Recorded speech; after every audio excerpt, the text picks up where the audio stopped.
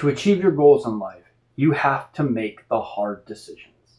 Good morning, happy Friday. We made it through another week. Grab your coffee and let's kick off the day on the right foot, as always. We are wrapping up October, and tomorrow is Halloween. Hopefully you are all ready for Halloween. We are doing something special in the house for our son, since we're not going trick-or-treating this year. All right, so today we're going to talk about, to achieve your goals, you have to make the hard decisions. When we do goal planning and we set the goals we want to achieve in life, in our careers, a lot of us write down a number of goals. Maybe we have 2, 3, 4, or 5 goals, sometimes even more goals. It is extremely difficult to focus on more than 2 to 3 projects or goals at a time, and to make consistent and efficient progress on all of them. This is why a lot of productivity and agile project management tools have functions to limit the active projects or the work in progress tasks each person or team is working on. And something I'm specifically talking about here is like the Kanban framework and also the general flow state of our brains. These work in progress limitations should be hard limits. Now, we don't make hard decisions to achieve our goals.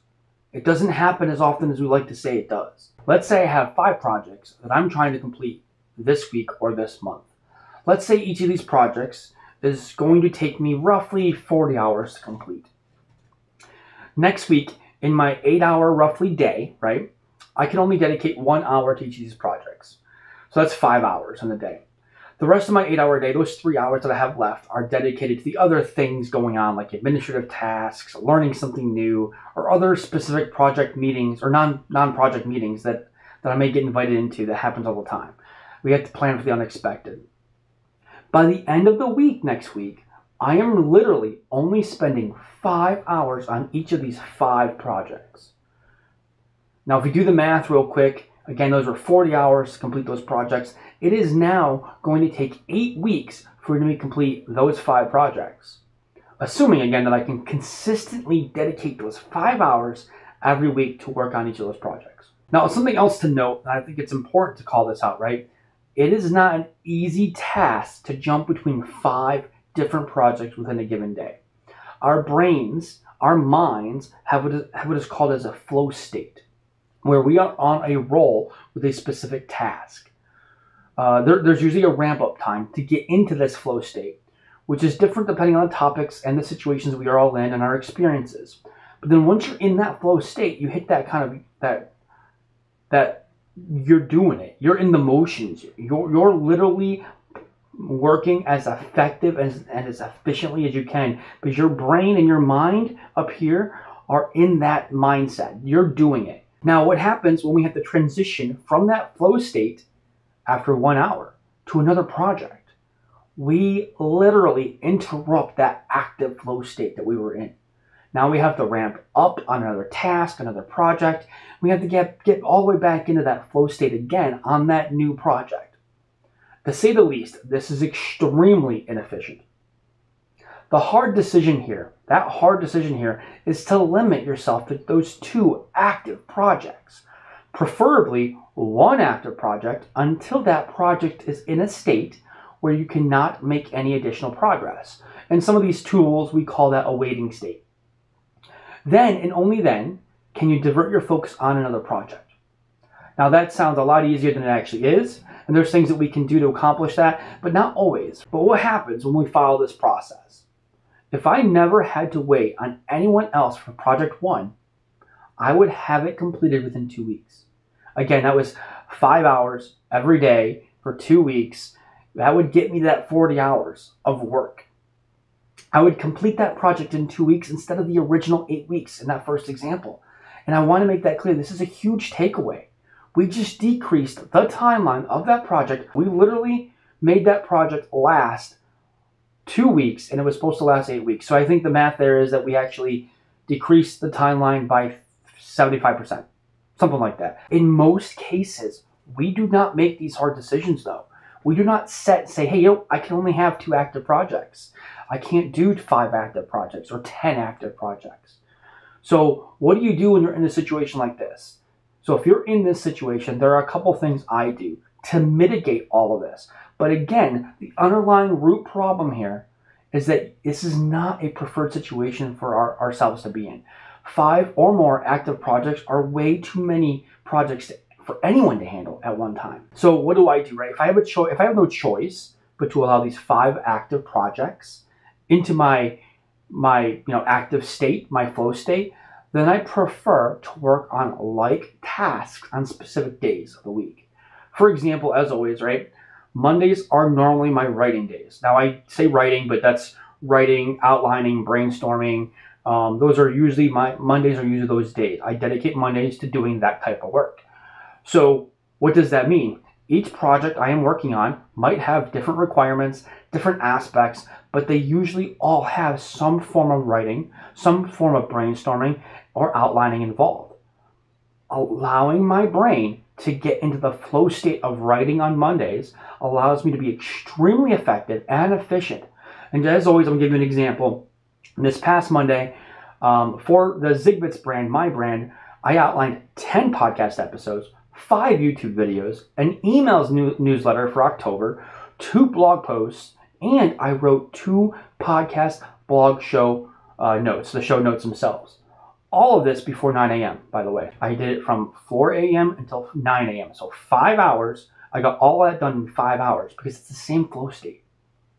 In addition, on this same day, during my day job time frame, I outlined and wrote 3 deep technical architecture related documents, all of them more than 40 pages long with diagrams, etc.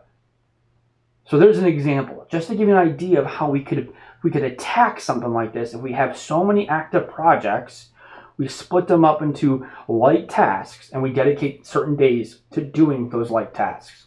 Of course, in this example, I am writing about different topics, but my focus is on writing. It is on outlining, not on meetings or phone calls, not solving other problems or presenting to anyone within the company or to customers. I am focusing and prioritizing on my specific flow state at that time, which is writing. Today's show is a little bittersweet. I have to make a hard decision today. And honestly, actually, truthfully, I've already made it, but now I'm telling you, I have way too many active projects. I'm the kind of person where I have a lot of great ideas, a lot of good ideas, and I like to run with them. When I do this, it affects the other projects on my plate, the other items I'm working on, the other goals I have on my goal list that I'm trying to achieve this year. I have to make the hard decision today to put some of these good ideas, these idea projects or whatever you want to terminize them on the back burner for a bit. This show, my daily Zigbits to you, is one of the projects I need to pause for a bit. This isn't something I specifically want to do. I'm truly loving these videos, coming up with the content, sharing my experiences with all of you. I believe people are finding these extremely helpful, and if you do, I would love to hear about it. I sincerely would love the feedback. And just to be truly transparent, as always, I don't want to do this. I don't want to put this on the back burner, but I really have to. I am not making the level of progress on my top 2 active projects that I should be making progress on consistently. By making this hard decision, I am making space, time, so that I can get these other projects completed sooner rather than later. And in the example I just used above, or not above because it's not really above, it's earlier? Yeah, earlier. So the example I used earlier, you can see the impact of making a hard decision like this has on productivity, efficiency, and effectiveness of your top projects. So I think you can understand the reason behind this. I hope you understand it. And again, it's a hard decision, but I have to make it. I hope these 20 daily Zigbits, yes, today's number 20. I hope these 20 daily Zigbits have sincerely helped you. It's been a lot of fun over the last 4 weeks, and I can't wait to get back to doing these every weekday in the future. So today's action, I'm not going to leave without an action for you to take, as always. So today's action, I actually have 2. Number 1, make the hard decisions. There is no easy button in life. The hard decisions are the choices that directly get you closer to your goals. Remember this and make the hard decision every day. And it's not one hard decision. Make the hard decisions every day.